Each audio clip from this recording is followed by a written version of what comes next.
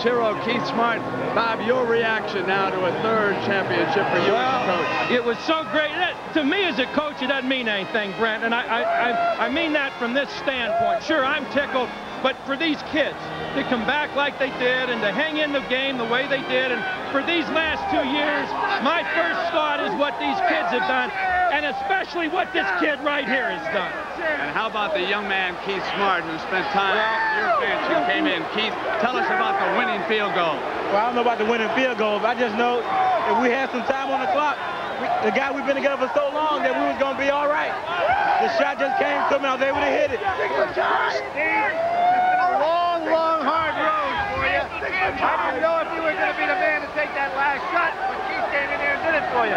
Keith's done it all year. When they've jumped to me and guarded me tight, he's always opened up things, and he's been great to play with this year. This is all worth it, all worth it.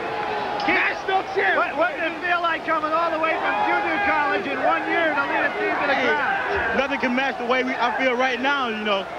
But we've been together for so long, and I'm going to miss this guy right here, as well as all the rest of the seniors. Super job for Ryu. Let's get going. All right. Come on, Darryl. Here is the winning shot.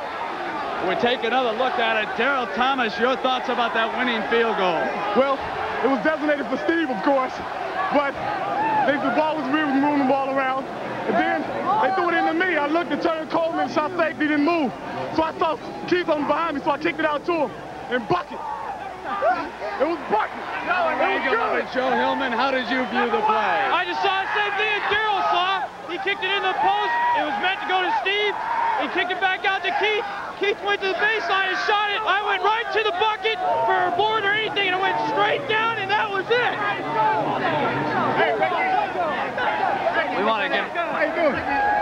Rick Callum. Were you hurt tonight, or you just going to have to sit for a while? I just had to sit for a while. I wasn't moving on offense, and Coach wanted to go to the three-guard offense, so he just decided to take me out, and I was just cheering on the bench.